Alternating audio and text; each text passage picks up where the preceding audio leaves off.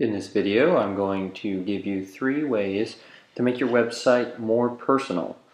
The reason you would want to make your website more personal is to encourage those who would rather put their trust and dollars towards a small business rather than a large business. So, the first tip I want to talk about is photos of you and your staff. So I will show you on my website here. You can see this is my home page.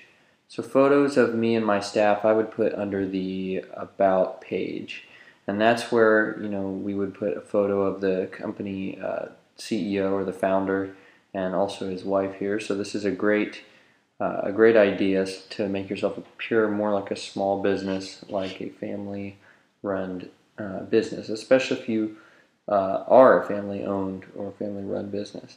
So the second one I want to talk about is natural language. And what I mean by that is the language on your website should be fairly colloquial. You don't want to make it too, riddled with technical jargon and, hard to understand for the everyday person. So, call today for your free estimate. It's pretty simple. I don't want to go too overboard and say that you shouldn't say anything technical on your site, but I just want to highlight the fact that people are coming to your site and they know what is marketing and what is genuine. So make sure that you're thinking about that when you write the content for your website.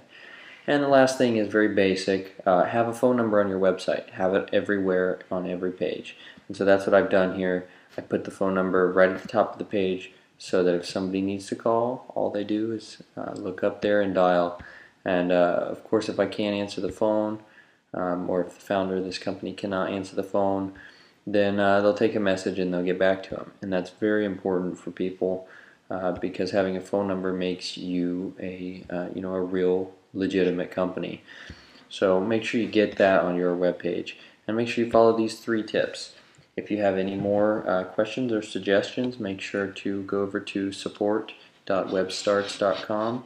And if you have not already made your own free website, just go to webstarts.com and sign up today.